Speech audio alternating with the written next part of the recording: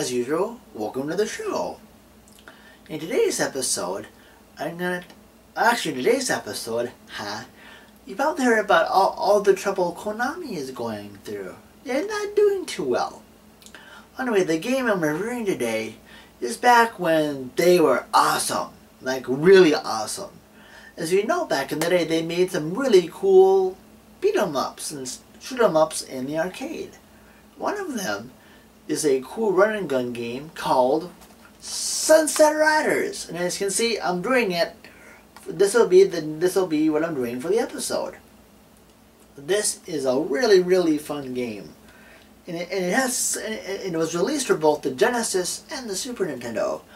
But I don't have the Genesis version yet, but I'll be doing this version. So anyway, let's roll those shiny old fancy credits and get to a rootin' tootin' old time, shall we?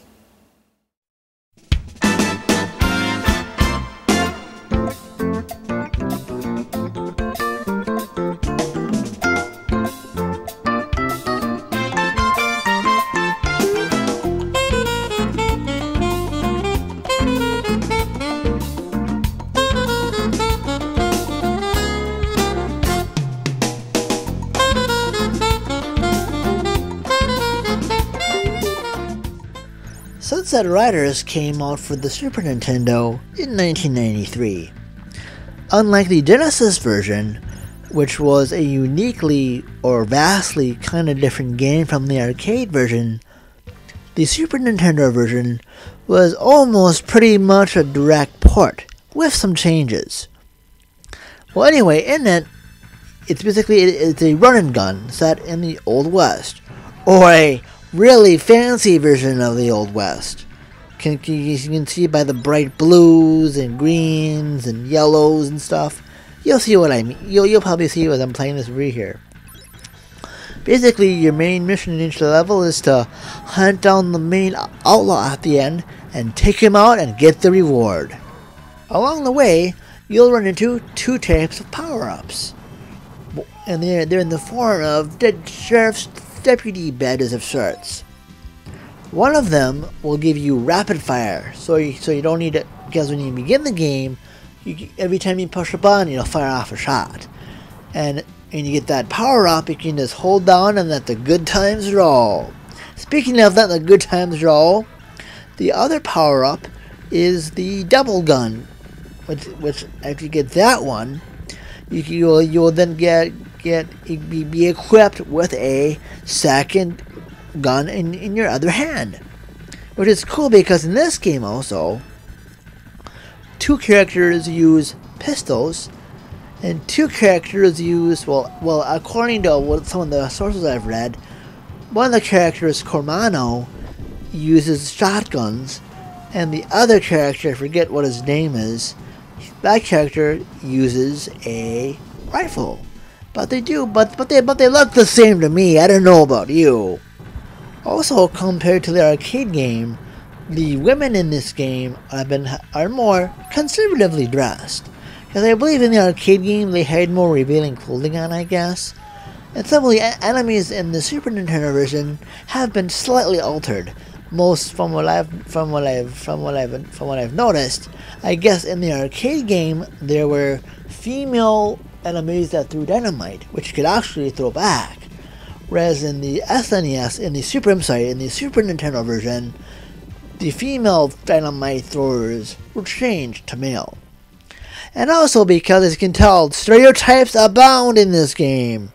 There is one, I mainly say that because there is a boss, an outlaw, who is Native American. And I think in the arcade version he was known something, I think Chief Scalpum or something, and if that doesn't really sound that good, of course his SNES name in the SNES version isn't much better. I think it's Chief Wigwam or something, I forget, maybe I'm showing it here. If not, I think it's Chief Wigwam, and that's really not too good. And it's even worse because I think he goes something like, let's have a big powwow or something like that. So I don't know. you gotta love, as I like to say, I gotta love stereotypes.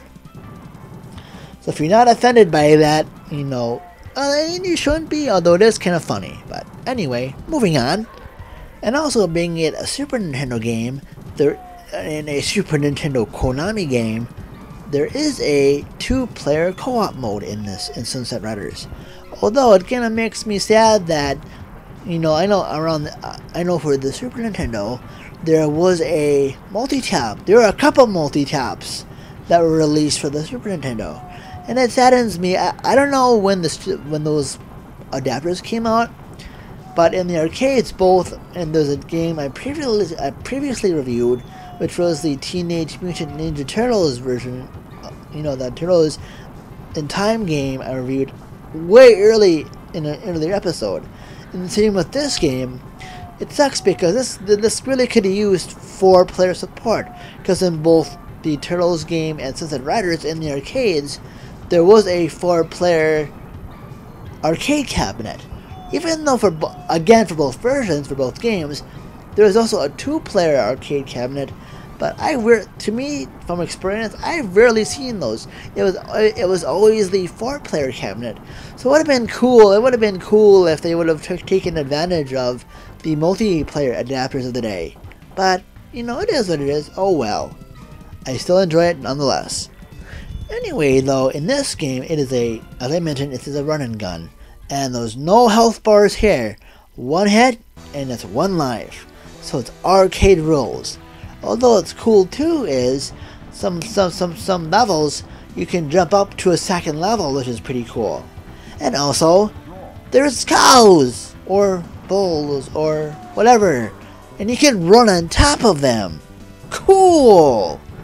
And also what you can do too is let's see here. What's cool is you can also do a slide thing, a slide mode. I think it's a slide move.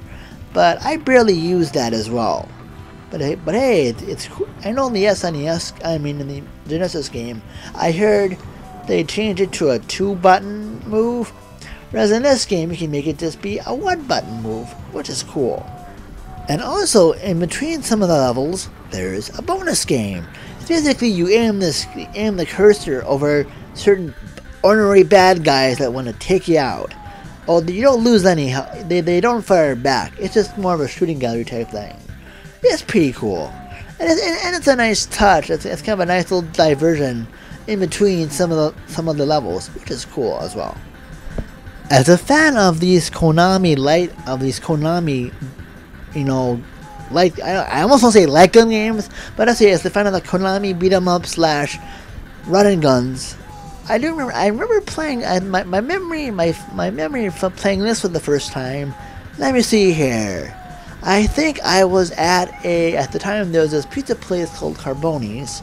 That's still around. It's here in Minnesota anyway. But anyway, though, it used to be in this mall. So in it, back in the day when most pizza parlors had arcades, I guess this game was a part of that. So it's kind of cool to see that. Oh, it's a Konami made game. Awesome. Although I didn't do too well, but I thought it was fun. But anyway, though, I didn't get this game new. I got it used, of course. But I remember reading about it in the game magazines at the time and thinking, wow, I should totally get that one of these days. And I did, and I really enjoy it. Although it's sad, even though it saddens me nowadays that Konami isn't doing that well nowadays. Oh, how the mighty have fallen. But anyway, though, I must say, well, back in the day, at least they made some dang good games, I've got to say. But anyway, though, although if you see this in the wild, pick it up. And I don't think it's that. I don't think it's too expensive either. Still, I could be wrong, but hey, now's a good time more than any to snap it up. So anyway, I'll give on my recommendation scale, I'll say highly recommended. And as I usually say, if you live in or around South St. Paul, the Twin Cities, Minnesota area, please be sure to visit my excellent friends at Level Up Games. Besides games, they sell comic books, graphic novels, tabletop board games, collectible card games like Magic. And they have a cool pinball game selection, which is neat. I think they have a pinball still. Let's see. And they also have like collectible card game tournaments as well, among other awesome things. Anyway, their address is below here, and they have a website that's below too. The place where they are is around here somewhere below. So give them a visit if you can. And anyway, if you're seeing this on YouTube, peachy. And if you haven't subscribed yet and you like what you see, please do so. And also, I have a Facebook fan and group page, as well as an Instagram and a Twitter feed account. And that stuff's down below as well. Anyway, thank you so much for watching, and as usual, stay tuned for the next episode of Power Up.